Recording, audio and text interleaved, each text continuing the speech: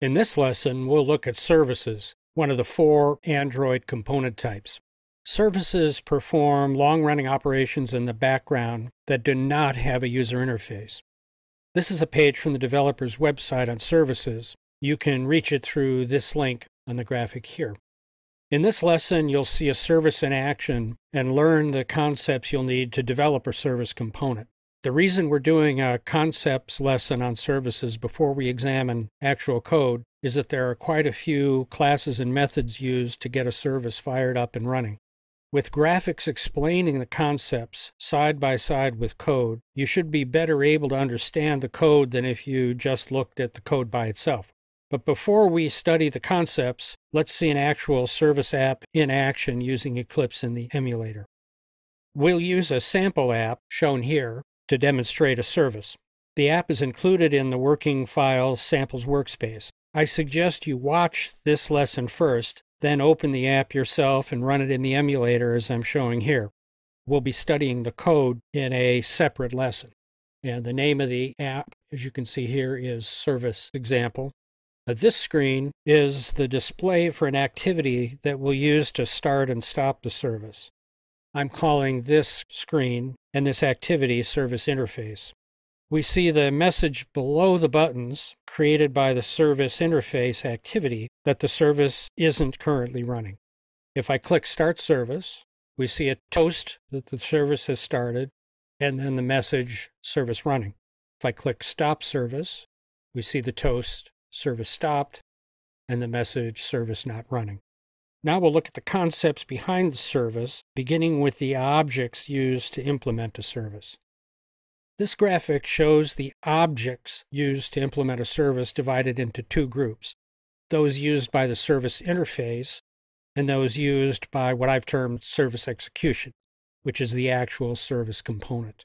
The service interface is an activity component using objects we're already familiar with. We've used these in previous lessons. We use the setContentView method to create our initial screen display. We use the FindViewById method to reference the buttons in our screen layout XML. We use onClick listeners and the onClick method to execute code when the buttons are clicked. We use explicit intents to start and stop other components, in this case, our service component. And we've learned how these methods are executed in a thread within a Linux process. So this service interface is a nice little review of some of the key capabilities we've learned so far. In the service execution group are the objects that are really new to this lesson, although we have previously looked at threads. The purpose of all the service objects is to manage the execution of your app-specific service tasks, in which you might do something like access the internet. So one way to look at all these other objects is that they're overhead to make your app-specific tasks happen when, in our sample case, the Start button is clicked. So here's how it works. The main class and object type is service. In the sample app, I've called it Service Execution, and it's the object referenced in the Start Service and Stop Service methods used in the interface activity. Within the service, the main objects are the handler and looper. They work as a team to manage the actions of the service, the thread, message queue, and messages. The Android system uses messages as a mechanism to trigger service starting and stopping. The looper, which helps manage the message queue, is actually managed through the handler. So the handler is really the main focus. In the code, you'll see that we'll be referencing the looper object, but its real work will be managed by the handler. The handler and looper provide the capability to run multiple tasks on a single service thread. They use these classes and methods, they're listed here, which we'll see in action in the actual code.